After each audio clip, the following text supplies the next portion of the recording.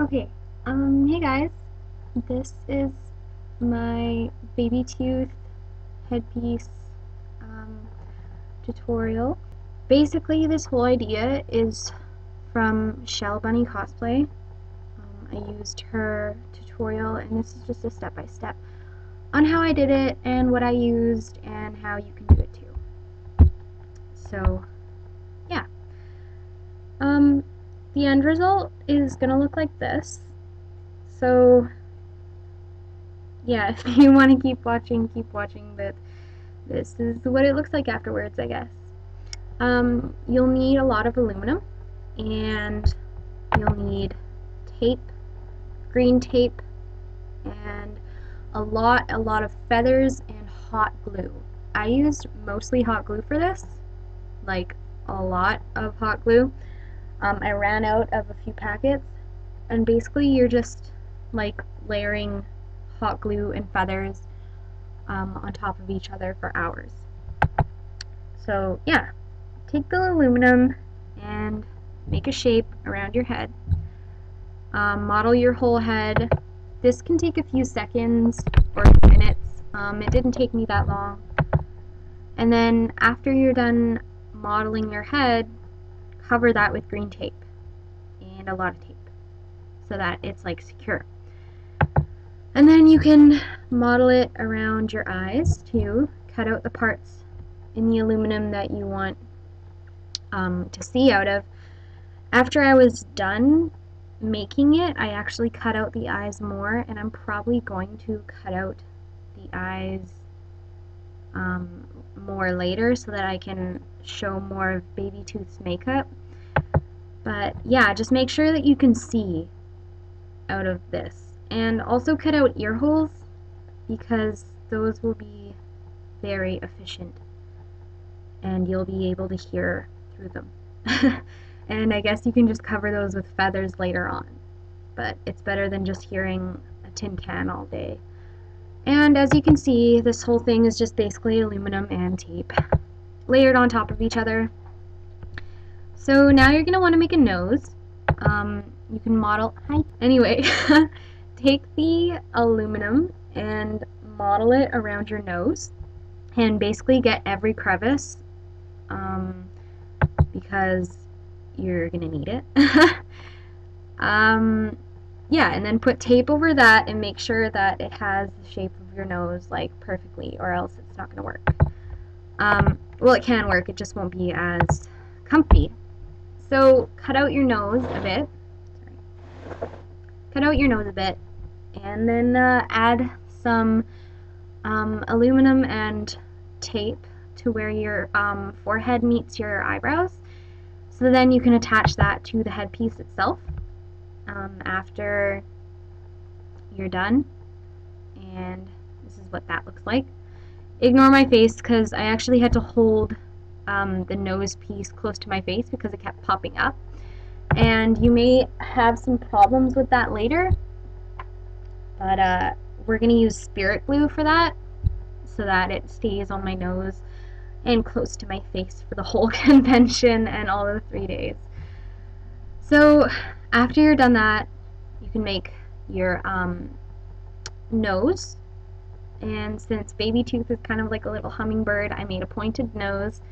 And that was basically just out of folding aluminum for a while and then taping that over and shaping it to the bridge of my nose. And then this is what it looks like from the side. Yeah, just make it basically as pointy as you want. I also added a bit more aluminum to make it longer because she is a hummingbird.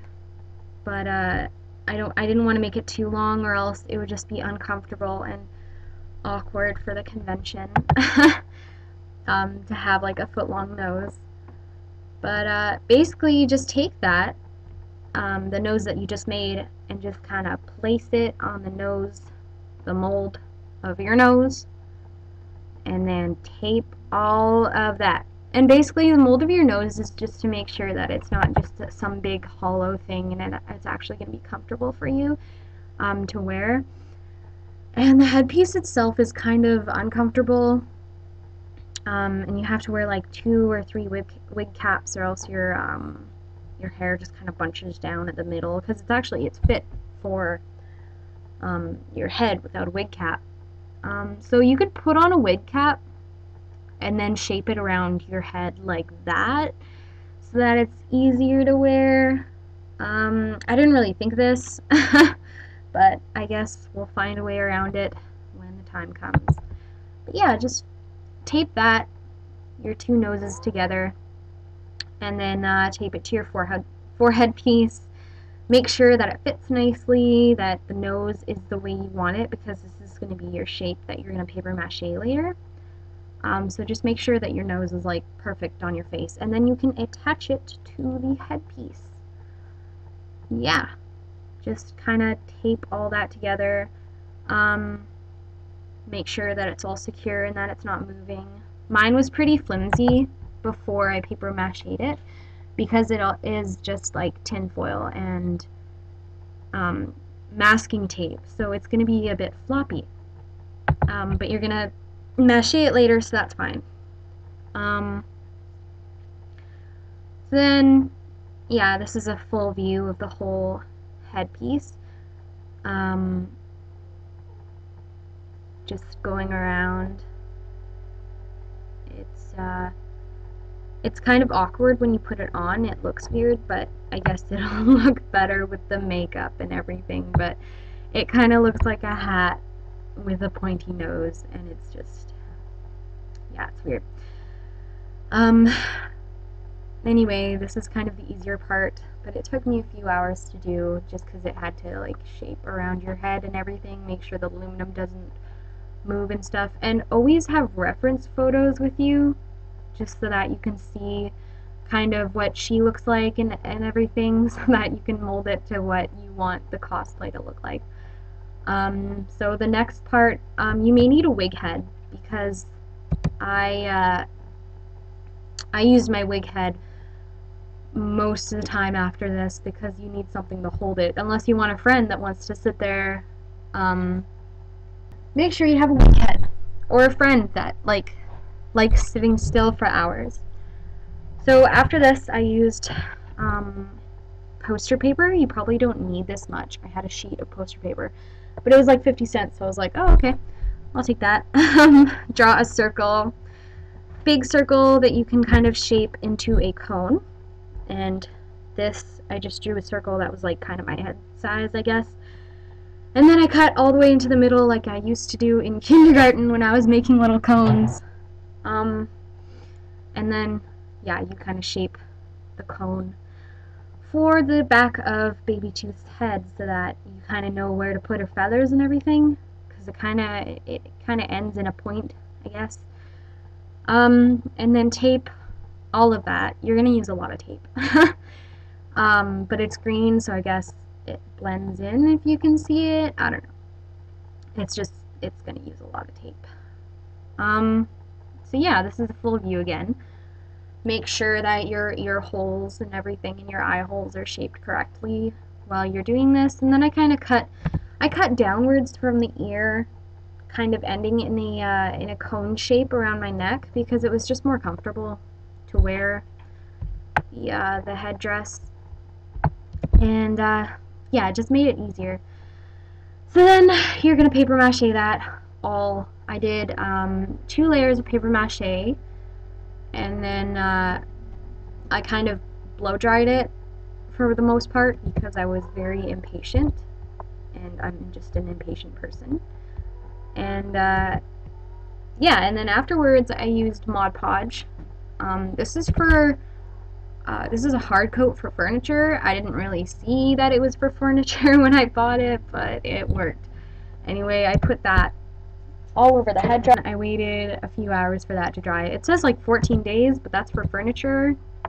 So yeah, I just kind of blow dried it for a while. This is a plume that I used.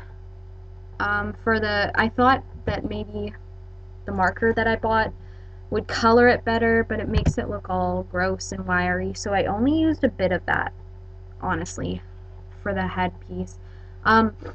My advice to you is that the only down feathers you should really buy are ones for the base, like the green and the blue ones that I use. Don't buy a big old downy feather for the plume. Just kind of buy a smooth one that you can paint on, because we don't have big yellow feathers, or you could layer yellow feathers like I did. It's basically just make yellow. After I colored that, it looked all gross, and I was like, ew, I don't really want to use much of this, so I just kind of cut it up and then put it as background, I guess. And now the hot gluing comes in. I cut out foam, green foam, just to blend in, foamy sheets. And I used them around the bridge of my nose and the tip of my nose, and that was just for comfort, so that, you know, it wasn't like poking me all the time, because it's on your nose and it's just like, it hurts, so I put foam. And it was just for comfort. You can do this if you want, you don't have to, but yeah. Yeah. So then after everything is dry, you want to paint it. Always have reference in the background. I painted it white first so that I could get the colors on, and then I started to layer blue on it, and I had blue and green and yellow paints, and then I just kind of layered all of that and made it blue. And I was really impatient for the white to dry, so I started painting blue when it was still drying the white, and that caused it to go a light blue color, so ignore that, but paint all of it. And so yeah, I used a sponge to paint on all of this stuff. I have my paint set up and then a water thing just to rinse it off, and I just kind of blended colors, and it's less so to camouflage in, there's Marty. It's less so to camouflage it than to actually I'm sorry, it's pictures of Marty. Yeah. What was I saying? It's less to camouflage it with the feathers.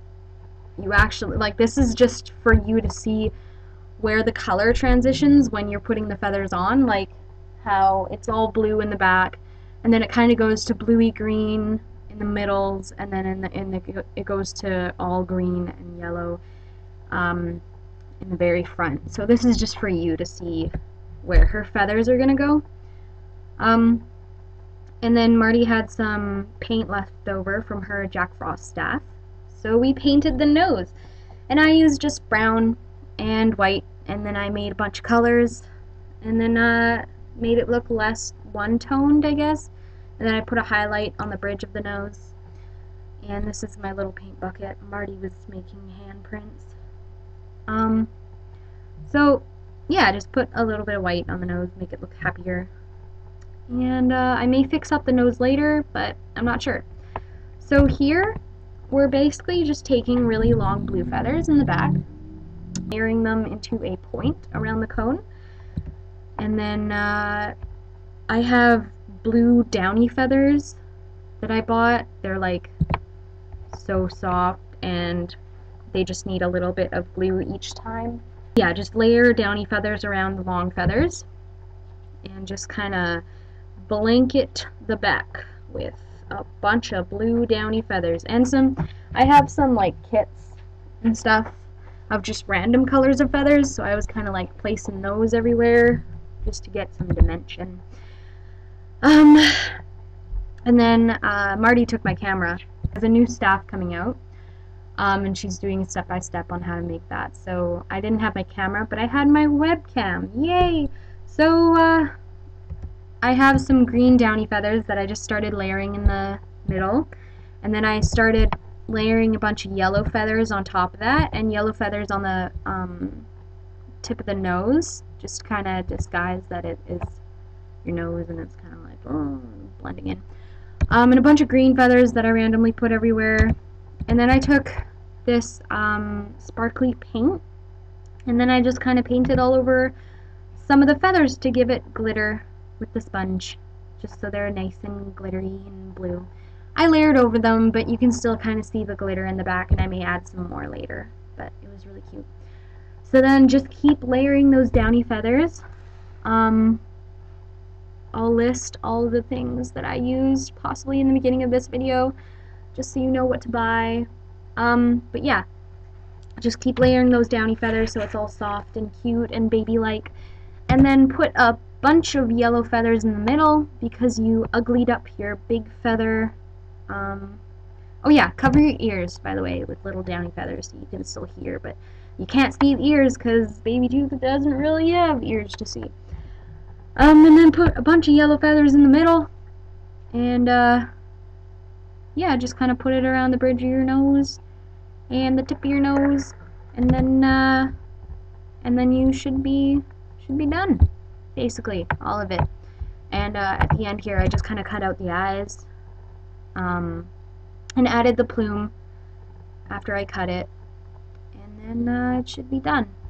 So thanks for listening, and I hope that this helped you guys at all, if even like a little bit, to keep you, like give you some advice on how to make it, because I was seriously gonna take a wig and like put feathers on the wig, but I didn't want to do that because it wouldn't stay. So yeah, the tutorial that I watched was awesome, and it gave me these ideas, and I will put a link in the description for her channel because she is amazing and she has wonderful ideas on how cosplay works.